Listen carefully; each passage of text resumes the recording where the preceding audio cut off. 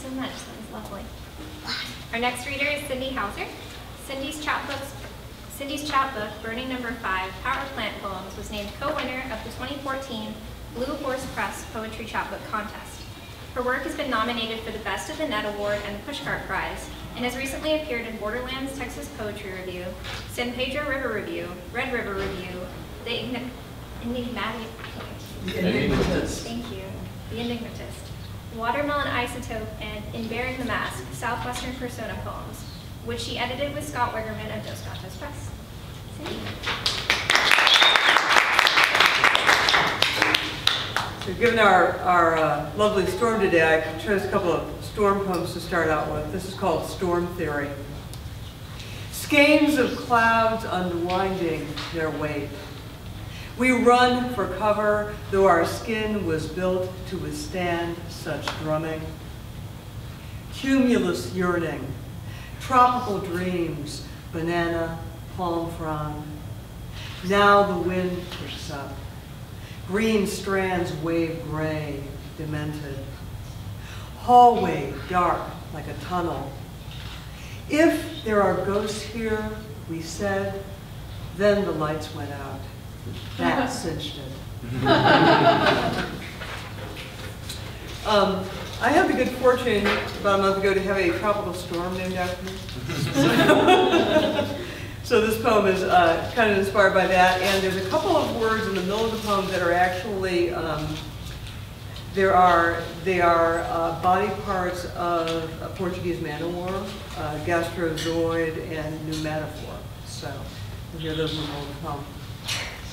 Tropical storm. How my storm got on the radar is a matter of speculation. Under the surface of some body riptide. Tens of meters of blue threads wave, and the waves so churn you can't see the imminence of stinging. Each polyp does its part, gastrozoid and pneumatophore, venom-studded tentacle. If there's one stranded man-o-war on the beach, there are many in the water. Forecasters trace the patterns of pressure, energy trapped in thermal wells, swirling the evident calm eye, the imminence of release.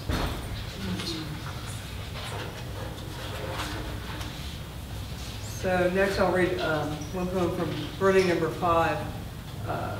And I chose this one because it's located in the summer while running a power plant. So it's called Until the Outage. The beast is all steam breath and metal intestines. Her attendants climb the clattering scaffold of stairs to rope off the heat of leaky refractory.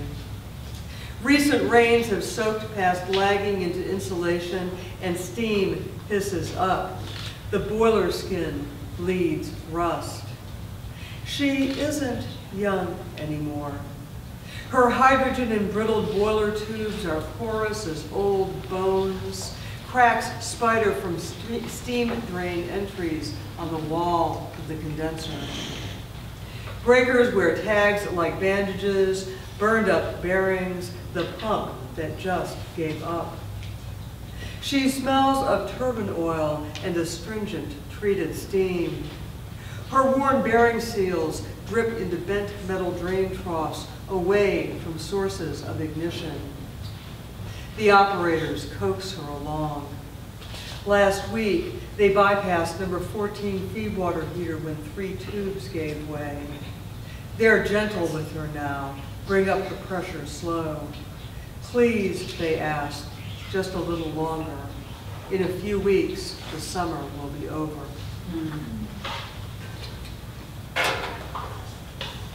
Next poem is called Siren Hours.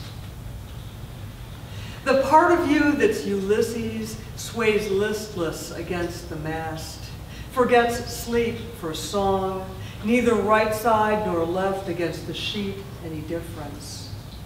Here is a thing you chose, like the seat on the bus where the cold vent blows right on you, the handrail you touched, the words you spoke as thoughtless as a virus.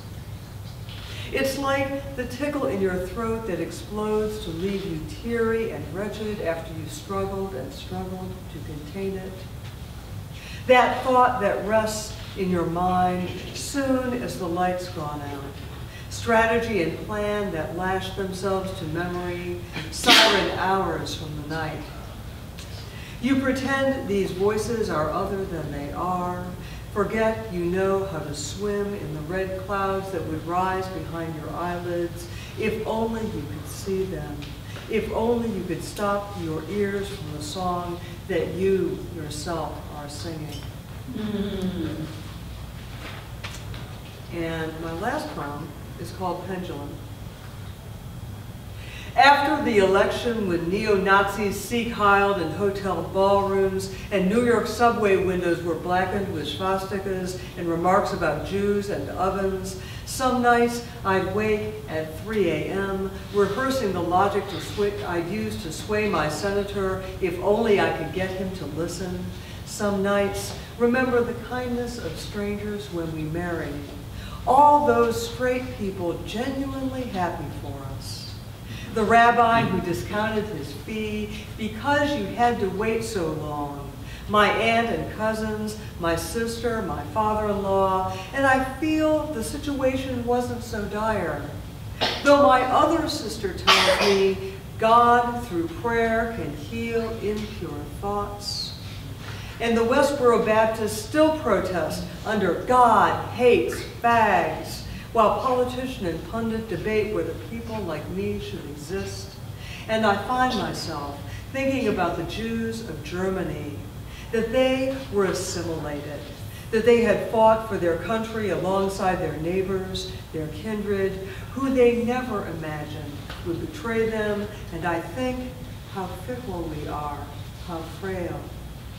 And then I remember the 300 Jews of Assisi, gap hidden between sanctuary and crypt, the bogus documents printed for each one, the German officer who heard their muffled footsteps between the breaths of his daily prayers and kept his silence, how not a single one of them was taken, and how in the subway the passengers took out tissue and hand sanitizer and erased the marks of hatred.